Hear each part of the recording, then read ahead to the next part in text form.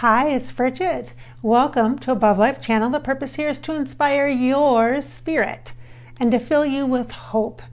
Today I have a few more questions for Freddie Mercury in the afterlife. If you love Freddie Mercury and you want to hear more, go ahead and check out the playlist at Above Life Channel for Freddie. All right, so the question that I have is, I was thinking about his birthday because it has been his birthday recently, as many of you had pointed out to me. And I was curious about his name. You know how, we don't really choose our names. Our parents get to do that for us. And sometimes later in life, people actually change their names, right?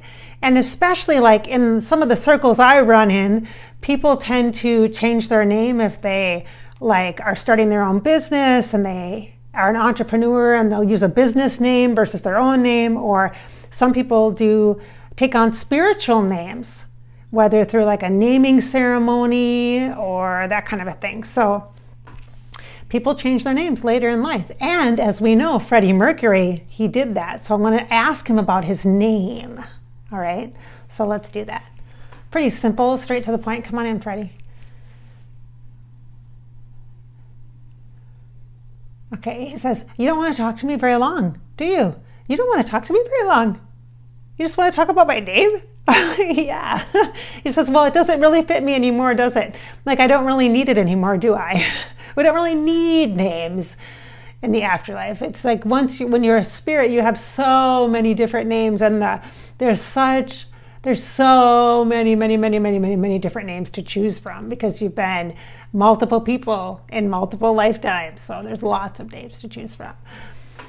So the most recent version of your name is Freddie Mercury. Let's talk about that. So when you were born into this lifetime, you were born Farouk Balsara, correct? Yes. And that name is something that your parents gave to you, and then you changed it. And so I want to know why. Why did you change it? Was it for professional reasons, you wanted something flashy? Or were there other reasons why you changed your name? I mean, was it a personal thing for you? Can you talk about that? He says, yes. And he's saying, so I'm feeling the information from him. Okay, so I don't feel him I can see him clairvoyantly, but he's not super close to me right now. He's a little bit farther away. And so I'm feeling the information now. That's the channeling. That's clairsentience, the psychic gift of sensing, feeling. That's how most people, when they're psychic, are psychic. Or when you're using intuition, you feel energy like that.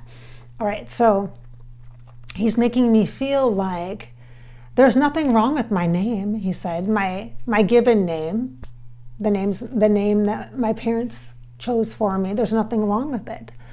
He said, and I suppose I could have used an adaptation of that.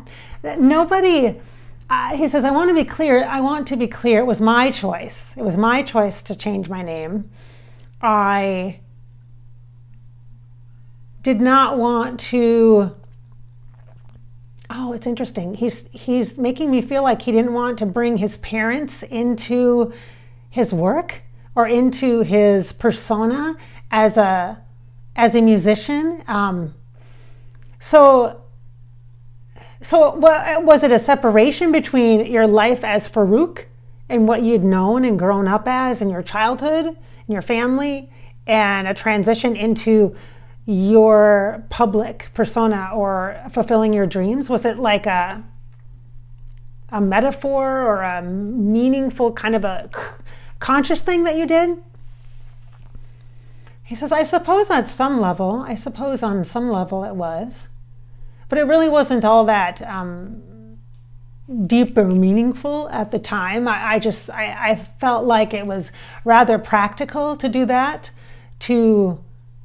and he says, and I suppose I could have used an adaptation that could have been a shorter version of Farouk. I could have changed that, and Balsara, we could have changed that to, we could have taken my name and moved it into different, It really felt more like a choice that I made to step into my own, to really take on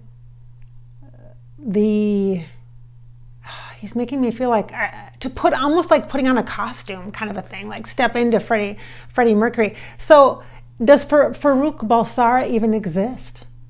So when you transitioned into stepping into the persona of Freddie Mercury, was that because you had like an awakening and grew into Freddie Mercury, or did you choose to step out of Farrokh and into Freddie? Like, are there two people here, two personas, or is there just one?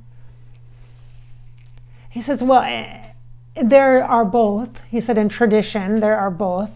It is not that I wanted to dissolve myself of my family.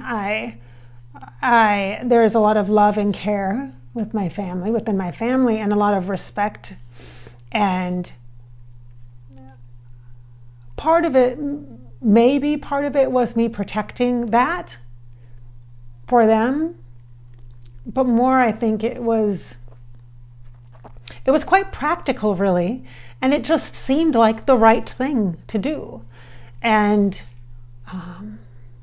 okay, so I need to ask, I want to interject. Did other people suggest that you change your name? Yeah, he said, yes, yes, absolutely, absolutely. But it was my decision, it was my choice. So it wasn't like a record company said, hey, you need to change your name.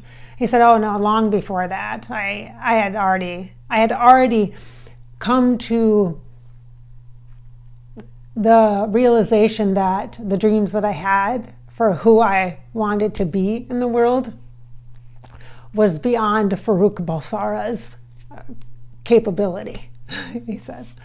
So identity, so you're talking about identity. So I feel this sweetness about the family and like honoring the family or having a little bit of a respect for the family by then changing your name, but not because you were ashamed of Freddie Mercury or stepping into the rock and roll kind of full-on expressive nature of who you were and are, but it kind of feels like a natural becoming to me anyway, as I'm feeling it. It doesn't feel like a this and that, and it doesn't feel like it was for promotional purposes or anything like that. It feels like it was just a natural kind of becoming. Is that accurate? He says, you make it sound so important. It wasn't really all that spiritual, he says, Bridgette. At the time, it didn't really feel like a big monumental thing. It just seemed like the natural next step. It did not seem like a big spiritual awakening, he says. At the time, it did not seem like that at all. It did not seem like that. It just seemed natural. This is who I am. This is where I'm going. This is my dream. I'm stepping into my dream. It's like saying yes to the dream. Saying yes to the dream.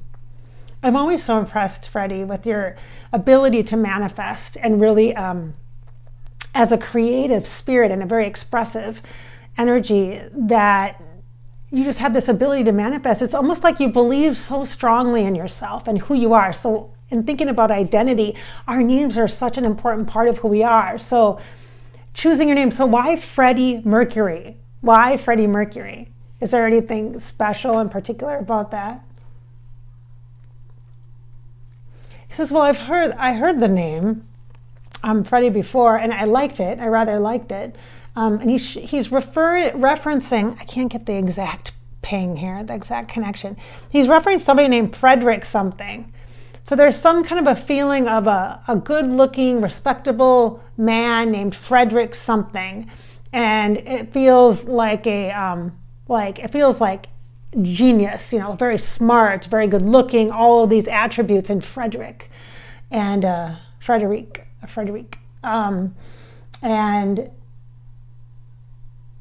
But he likes the casual feeling of, then what do your friends call you? Because to him, his friends, he wanted that intimate connection with his fans. So his fans were like friends. So Freddie's friends were his fans. Like there was an intimate connection, relationship, friendship there, buddy, kind of a thing. So your friends will call you Freddie, right? They call you Freddie. and it feels young and kind of hip, and so that's the fit. So that's what he's showing me. So Frederick feels important and genius and intellectual and smart and good looking and all like a gentleman kind of a thing. But then your friends would call you Freddie, like the fun part of you when you're hanging out and you're having a good time. That Freddie. Okay. And he says, and Mercury, fast, out of this world. He said, you said it, dreamy, just sky's the limit. Not even, the sky's not even the limit. The universe, not even the limit. He says, galaxy, not even the limit. Like it just so beyond anything, And it's a fiery planet, So out of this world. Yeah, that totally fits, you guys, doesn't it? Yeah, that totally fits. Yeah, very hot and just out of this world. All right, great. Okay, so that's awesome, Freddie. That's awesome. So do you recommend us changing our names? He's kind of playful. He's like, well, I think people should do what they want to do. If your name suits you, oftentimes your name suits you, but does that mean your life is predetermined, predefined, or predestined? That it's set out for you? And by changing your name, it doesn't automatically just change that. Then all of a sudden you have a new start. He says it's really it's a mindset. It's an embodiment. It's a full-on thing. It's not just by simply changing your name. It doesn't change your entire life.